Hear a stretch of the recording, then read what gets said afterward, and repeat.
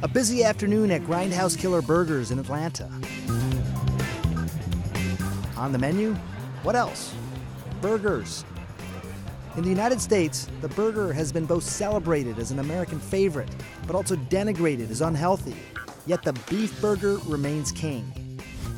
Americans eat nearly 60 pounds of beef per year, which stacks up to a couple hundred hamburgers.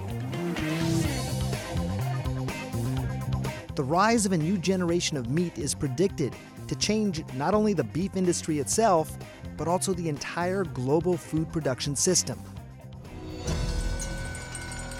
When Beyond Meat went public earlier in May of 2019, it marked another major turning point in the food and health culture in the United States.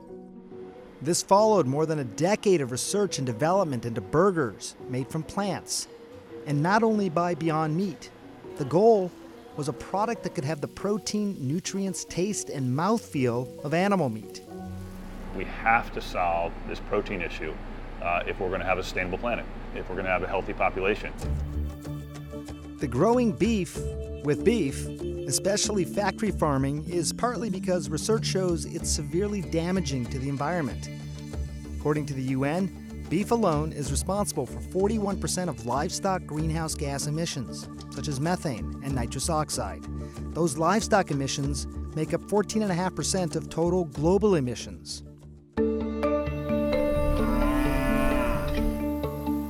A beautiful morning at White Oak Pastures, an organic farm in Bluffton, Georgia. Will Harris's family has farmed this land for more than 150 years. He makes a clear distinction between how he runs his operation and the kind of mass meat production that's been found to damage the environment.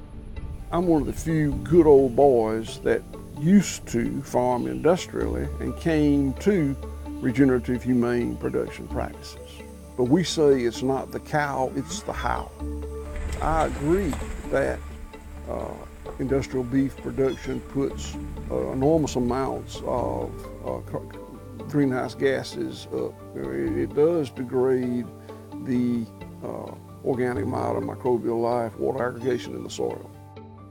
We slaughter 35 head of cattle in a day. A big industrial plant will slaughter 400 head per hour. It's different industries. Meat is the flesh of an animal. I think it's really interesting that in 2019, we're having to decide what is meat.